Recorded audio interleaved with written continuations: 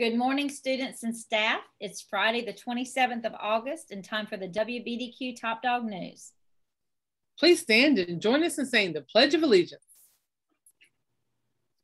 I pledge allegiance to the flag of the United States of America and to the republic for which it stands, one nation, under God, indivisible, with liberty and justice for all.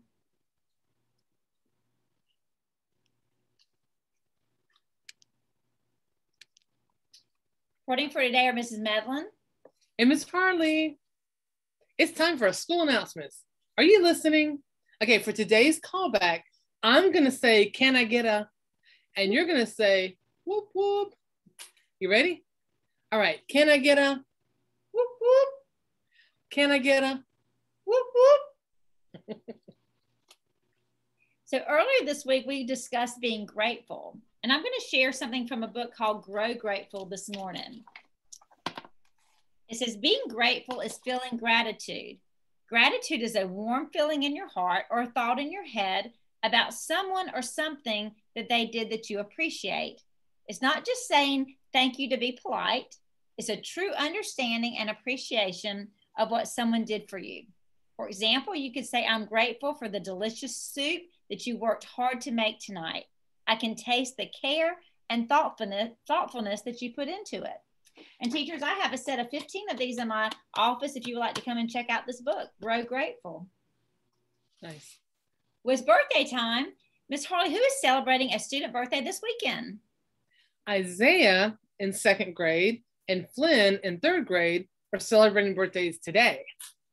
And on Saturday, Mason in 3rd grade will be celebrating his birthday. And then on Sunday, Riley in 5th grade, Soraya and Brian in 3rd grade will celebrate.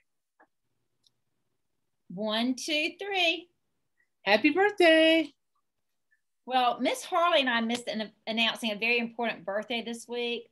So let's look at this picture really quick. Can anybody guess whose this is? What teacher in this school is this? And it was his birthday this week. Any guesses? Any guesses? That's right, it's Coach. And so Coach celebrated his birthday on Tuesday. His birthday was on Tuesday. Right. Happy belated birthday, Coach.